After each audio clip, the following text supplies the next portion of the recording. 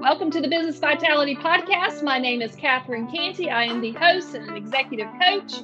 I work with teams, individuals, and leaders to help create measured leadership change. We do that using practical applications, and our clients are creating 100% measured results as seen by those around them. Not necessarily what I think or what they think, but what the other people are seeing. And they are being recognized for the hard work that they're doing. If you're interested in learning more about some of the work that we're doing, you can learn more at catherinecantey.com. I would love for you to subscribe to this show, to Business Vitality. This is my way to continue to pay it forward and share business best practices. Stay tuned and listen to the interview. Thanks for being here. Natalie Ruiz, you are the CEO of Answer Connect, found on the web at answerconnect.com. Thank you so much for joining us. Thank you so much for having me. I'm so excited. I know I've enjoyed our pre-chat before we got in. So I love your energy, and I love some of these topics that we're talking about. And so before we kind of get in to what we were talking about before that I would like to get more into, I want to just kind of step back and ask you at a real high level, Natalie, tell me about Answer Connect and what services are you providing? I'd be happy to. So Answer Connect is a people-powered solution that helps small businesses. So the core of the business since the early 2000s has been virtual reception. So what happens when the phone rings for your business and you're with a client, you're having dinner, you're on the road, whatever that case is, we make sure that it's a live, professional, amazing answer every single time. And that's been the base. But over the years, as small businesses have also changed and started working in different places, we started developing software to help those small businesses work from anywhere. And so that means a whole suite of tech solutions that help them stay connected to their business, answer web chats, call folks back, connect with their remote teams now that so many of us are working remotely. And I've always thought of it as kind of a business solution in a box, like that one-stop shop that can take a solopreneur, an entrepreneur, a small business, and really help them scale. I love that. I went on your site and I was just chatting with you before, and you have fun videos of working with a human versus a robot. And I believe the characters' names are Sally and Roberta. Is that right? Yes. Will you talk about these two characters that you have YouTube channels on? I think it's just pure entertainment to watch because we can all relate. So this is a really big deal. So when we talk about virtual reception, unfortunately, sometimes we're thinking AI, sometimes we're thinking bots. But what I would say is when you pick up the phone, you do have an expectation for getting that problem solved or that question answered. And a robot, or Roberta in this case, they just miss the mark consistently. And so we made a pledge, real people, not bots. That has been an initiative of ours since before we made a video about it, but kind of putting it out there that people are the answer. Humans are the answer. Technology is the foundation that you can build a lot of amazing things on top of. But when I'm talking with somebody, when I'm trying to solve a problem, if I'm trying to book an appointment, whatever the case is, I think we've all had that experience of yelling into the phone, like talk to a real person, or pressing 0 over and over to try to get there. And so we made kind of a fun video. You should check it out for anybody who's listening who hasn't, but just kind of speaks to those pain points of trying to get it done with a bot. It doesn't work. No, it doesn't. Tell me about how do you find people who can answer the phone? Because, sometimes we're not all being raised the same way when we used to have to look at people in the eye and be able to shake hands and have those communication skills. So how are you finding these people and training these folks that are in the virtual reception area? It's such a good question. And I'll tell you, more than 10 years ago, I read a book that changed the whole way that I looked at this. And it was called The Nordstrom Way. And if you've ever walked through a Nordstrom or bought something at a Nordstrom, you know that experience is usually top notch. And they were asked, how do you find these people? And they said, you hire the smile, you train the skill. Like you can train somebody how to sell shoes, use your point of sale system, do all of those technical things. But you can't train somebody to be a kind person or to be a person who cares about solving problems for others. And I think the same has been true for us. we can train folks on using our software, using our tech, how to help our customers. But the core is to really find people who are aligned with wanting to be problem solvers, who get lit up when they get to help another human. And I think it's really predicated on us knowing who we are and knowing what those secrets to success are, and then hiring for it. Really searching for that, putting a lot of detail in our job advertisements. And we even have some videos that will show, maybe the good, the bad, and the ugly of being in customer service, because the bad/ugly is that people don't always pick up the phone to just tell you that, you're amazing, you rock, high five. They call you because something's wrong. And we see that some of our applicants self-select out. They're like, ooh, I don't know if I want to do that. And that's actually great. That's amazing for them to have that awareness and just know that that's not the right fit for them. That's pretty smart to be able to show what a bad day looks like as you're looking at a job. So you can consider, okay, we know what this is going to look like if it goes well, but what does a bad day look like? And is that still okay with me? And you're right, they can self-select out. That's a brilliant idea. Making sure that you're aligning the right people with the right position. Quite smart. Well, it's really easy for me to tell you or anyone else all of the amazing things about working with us.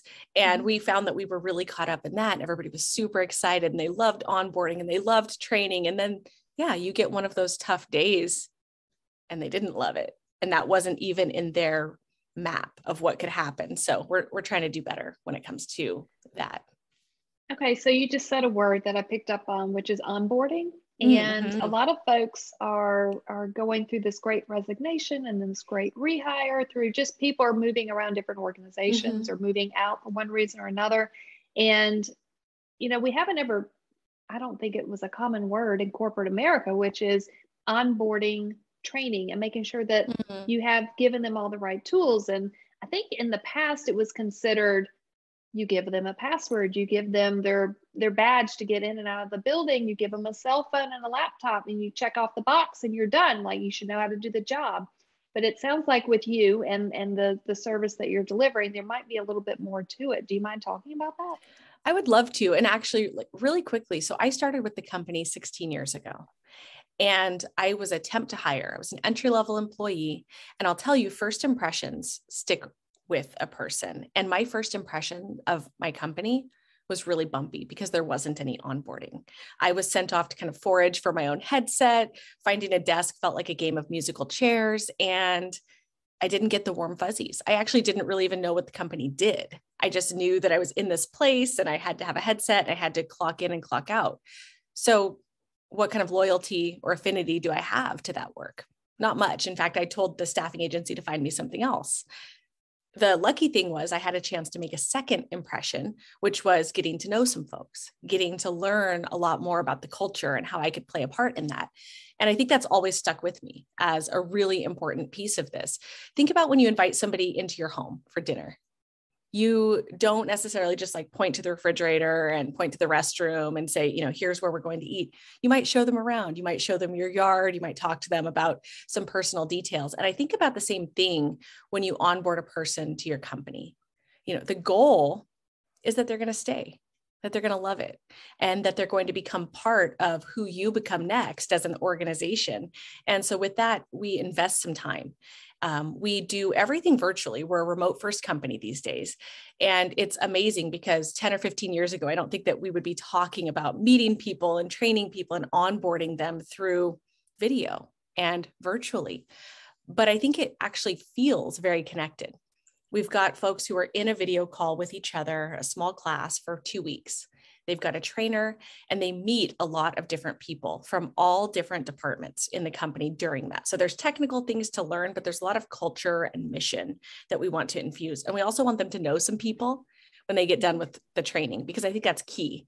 And especially in a remote environment, we are missing out on those spontaneous moments where you might be grabbing more coffee, walking out to your car at the end of the shift, riding the elevator together. And so we engineer them.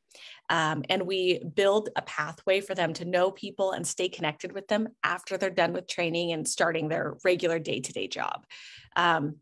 So that onboarding, it's a really fragile time because I think most of us have an internal monologue, and we're asking ourselves questions like, can I really do this? Do I want to actually do this? Are these my people? Do I like this job?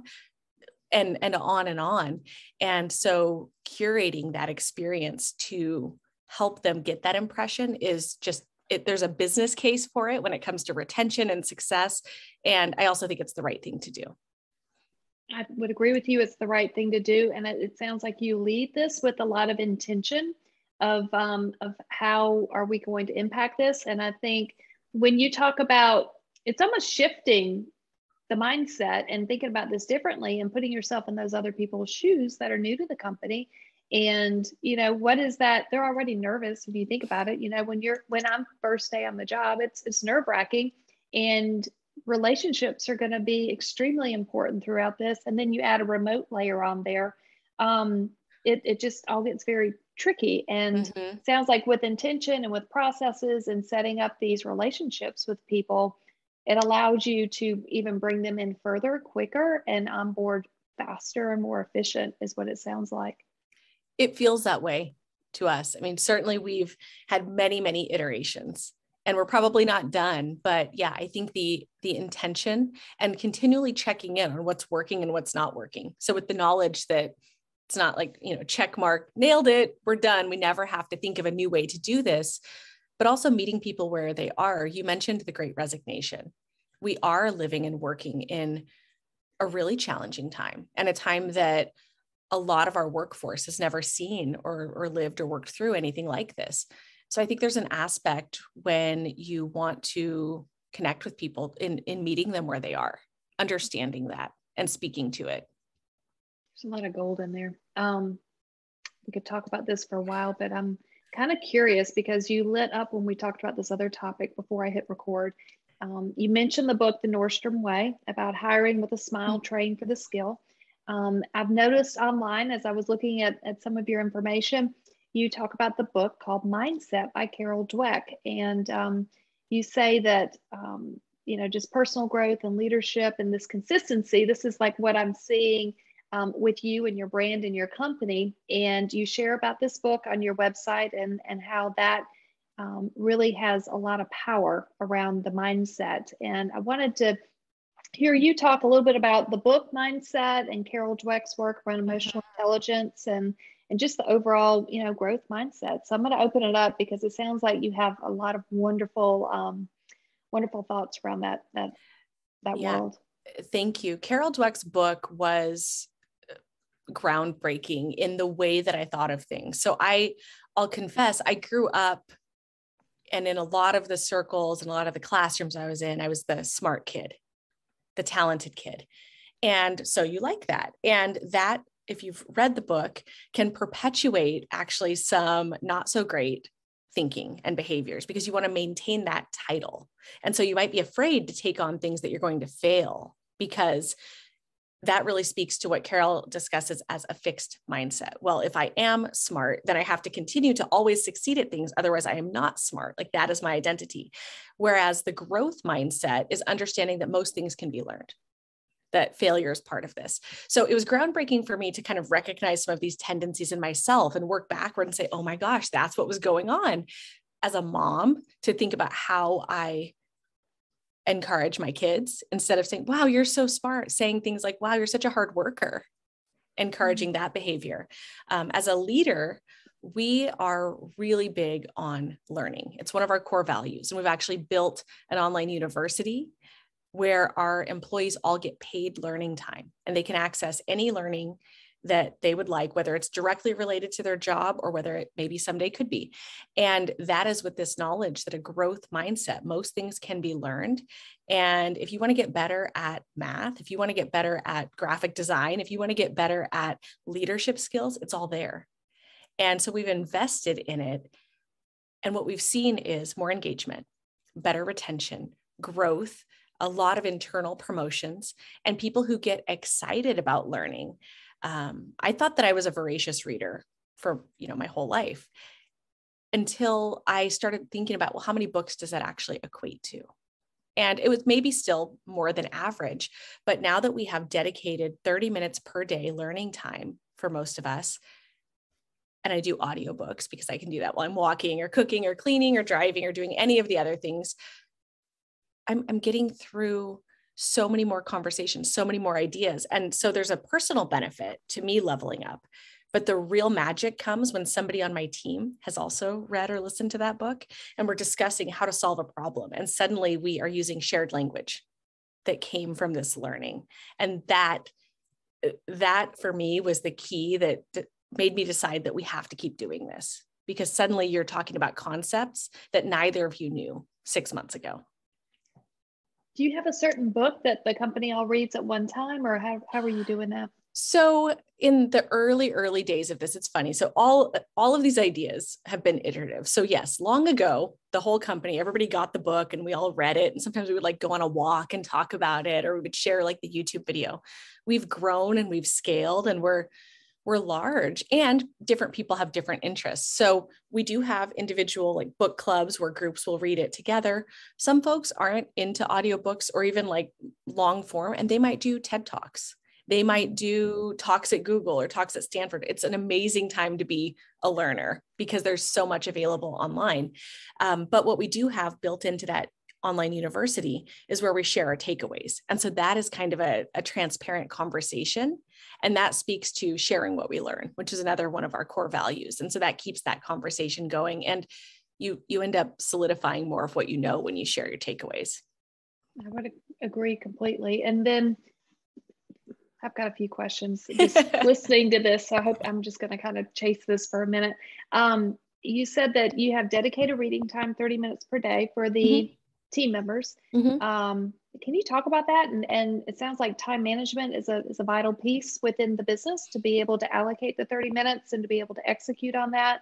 And to be able to log in your thoughts and your takeaways is also a learned behavior of a growth mindset, probably. So do you mind talking about just the time management aspect of it? Sure. So as a business that predominantly does virtual reception, there's a contact center aspect to this. So there's scheduling, there's stats, there's calls coming in, there's work to do. And so that was a bit of a hurdle to overcome. How do we make this work for team members whose work is so heavily kind of monitored and stat driven? And we have an amazing team who came up with ways to make this work, and essentially would allocate separate shifts that are for learning. So separate shifts so we do a lot of self-scheduling, big on crowdsourcing, big on letting people solve these problems for themselves because they're going to know what they want. And so every 2 weeks, our team members will choose when they work, and we're a 24/7, 365 business. So there's a lot of choices. And then they'll choose when they take their learning. And that's just built in. So they're taking calls, they're doing their work, they're meeting with their leaders, and then it's time for their learning shift. And they put themselves in that status. We have transparency, so we kind of know what folks are up to. And then they'll be able to, whether they're taking that time to read or to watch a video or to work on something that corresponds with the learning, that's all there, and it's pretty transparent, but we know that it's built in. For me, my job is a little bit less stat driven, a little bit less transparent, but truly, in order for me to consistently get my learning time in, I have to put it on my calendar. Otherwise, it's like that thing gets, and I tell myself stories like, oh, I'll do it after dinner. Oh, I'll do it when and it's like going to the gym. If you don't put it on your calendar, maybe it doesn't happen that day. I love that. There's so much truth in that. And there's some certain folks that I'm working with right now where we're talking about this, and like we tell ourselves these stories, oh, we'll do it later. And it is like going to the gym, and it's hard to believe that this could all be that simple of scheduling it and holding yourself accountable. It's, simple, I would say, with big air quotes, because it took a lot to get here. But it's about the culture as well. It's like having that accountability partner for the gym or the workout or the walk that you're going to do. When it's part of the culture, when it's expected and when everyone's doing it, that helps. The other thing that helps is we talk about our learning. So we've also got, I think they're usually about 10-minute group video call meetings.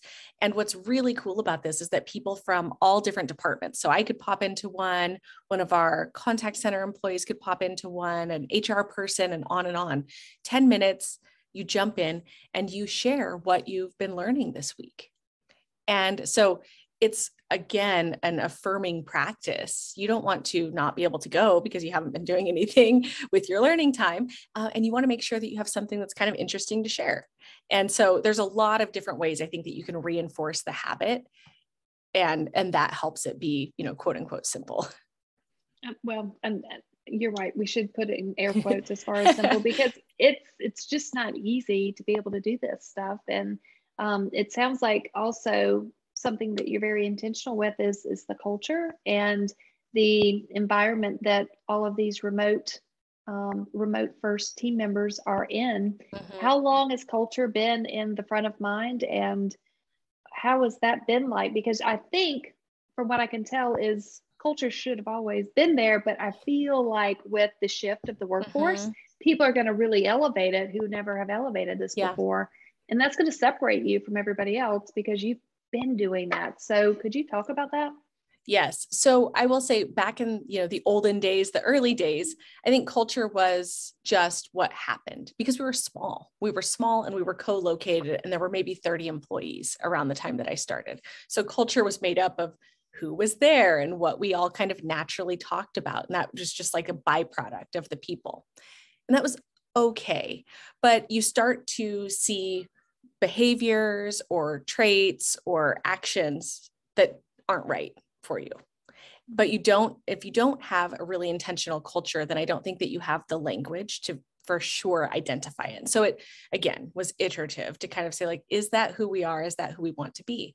When we went to remote work, I think that's when we had to get really serious, because suddenly you're not running into each other at the break room. Suddenly you're not taking a walk to go grab lunch together. A lot of those moments don't exist. And so you have to think about, who do you want to be? How do you want to show up? And what's really important? And also, like, what's okay and what's not okay when you work here.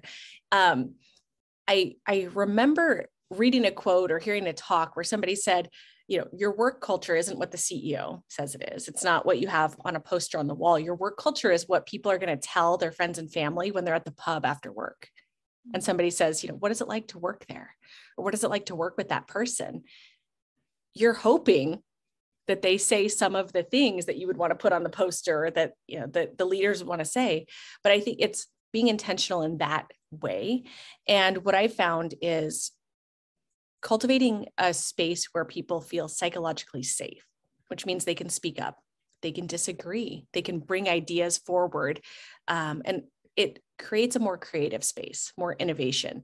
And I think that's a huge part of our culture that's been essential for this remote model to really thrive. Because again, anybody can bring an idea forward. And a lot of times they're going to be closer to the problem or to the problem to solve than I would be.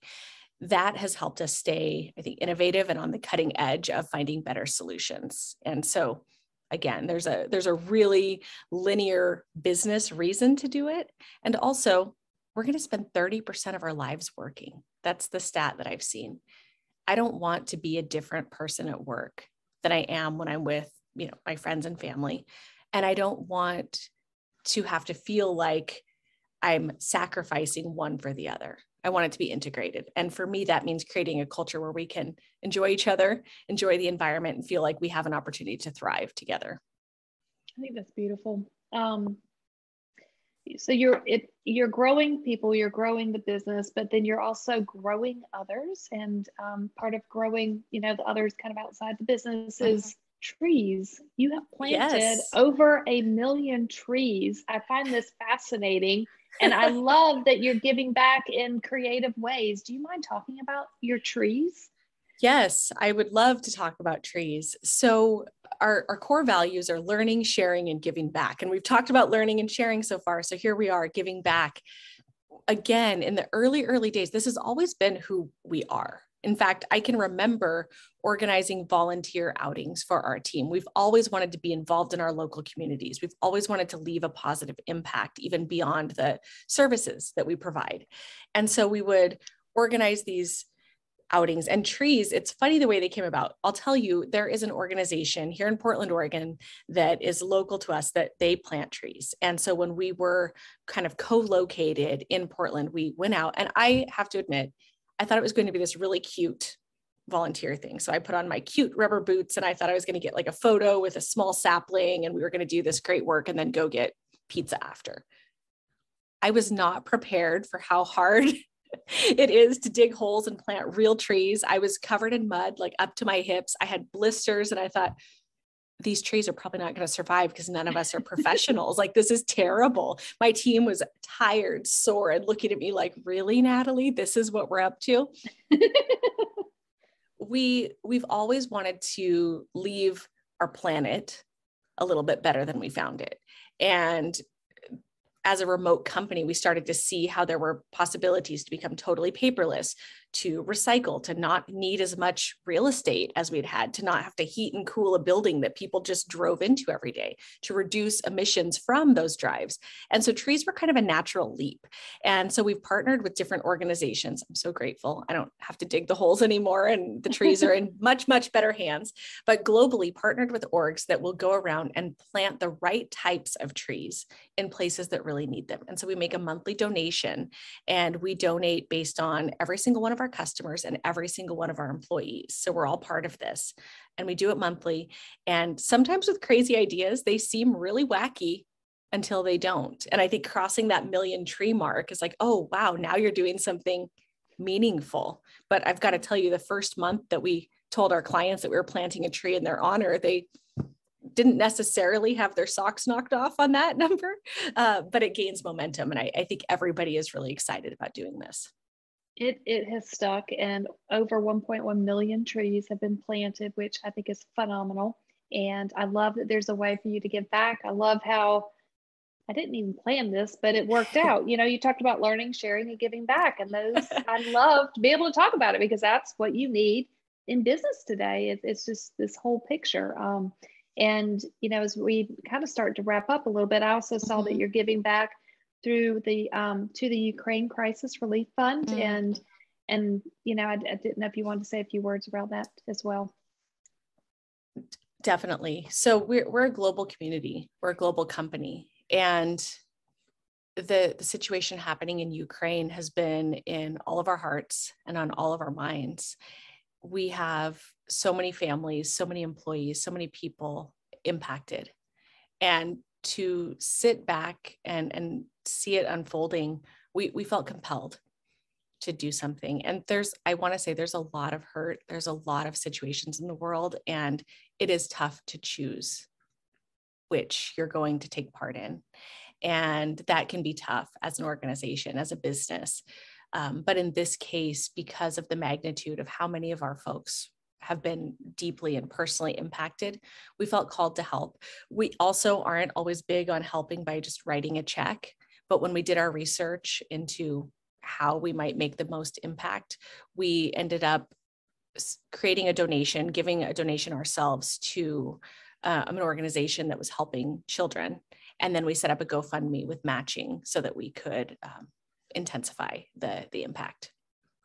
Thank you for what you're doing. I think it's wonderful how you're giving back, obviously, but you're able to do that because you're learning yourself and you're teaching others how to learn, and you're sharing that. And I think the impact of that just continues to ripple, and that's what is going to make you different and continue to allow you to grow in a world that seems that we keep going down these algorithms and programs and technology paths, which are wonderful, but we need humans, and we need a few more Sallys and maybe not as many Robertas when it comes to virtual receptions. So I love how you brought this all together. And I wanted to ask a last question. You know, if someone is listening and they want to be able to take a next step with you, or they're curious and want to be able to learn more, what's the best way to learn more about what you're doing and the services you're providing? Well, I would say that the first and best solution is to go to our website, answerconnect.com. You can register for more information there. You can speak with team members. You can reach out to me if it's not that you directly necessarily want to partner with Answer Connect, or at least not yet, because I think most people should. You can connect with me on LinkedIn as well. It's Natalie S. Ruiz at LinkedIn. But Answer Connect is going to talk about our giving back initiatives. It's going to talk about why we do what we do. And then you'll also get to download the whole PDF of all of the solutions that we offer our small and mid-sized business clients. Thank you. Natalie Ruiz, you are the CEO of Answer Connect, found on the web at answerconnect.com. Thank you so much for joining us. Thank you so much for having me. I so appreciate you. Thanks for listening to the episode. If you like it, please subscribe, share this episode or this show with other people around you. The greatest form of a compliment is a referral. I really appreciate them. And if you think that you want to learn more about some of the work we're doing, I encourage you to reach out to CatherineCantey.com. You can schedule a call or just continue to read articles and information that we post out there. Thank you so much for being here.